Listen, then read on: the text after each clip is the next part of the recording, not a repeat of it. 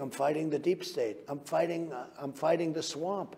And I said I was doing it, and I'm exposing the swamp. I think if it keeps going the way I'm going, and Ratcliffe is fantastic, if it keeps going the way it's going, I have a chance to break the deep state.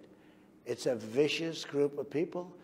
It's very bad for our country, and that's never happened before. You happen to be a victim of the deep state, I hate to tell you, whether you know it or not, but they've treated you horribly over the years, and so have they treated many other people. They never thought I was going to win, and then I won.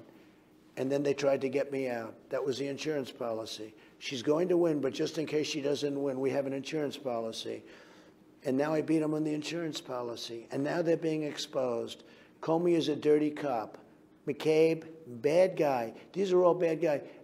Lisa Page and Strzok, these are the two lovers, right? And they used public servers. They put it out public because they didn't want anybody to see, you know, like spouses, et cetera, to see that they were having an affair.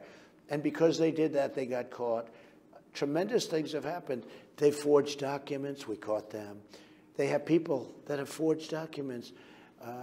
I would like to see it move much faster, I'll be honest with you. To me, I don't need any more information. I know, and I purposely stayed out of it. Other than I appoint people, I purposely stayed out of it. But I'll tell you what they've done, if this were President Obama, if this were a Democrat instead of a Republican, people would have been in jail for 2 years. Many people would have been in jail for 2 years already with a 50-year term, okay? 50 years. But we caught them. Now, hopefully Bill Barr is going to do something about it. And you know what? Other things are going to come out, too. And a lot of other things are going to come out. But you don't even need other things. What they've done is so corrupt.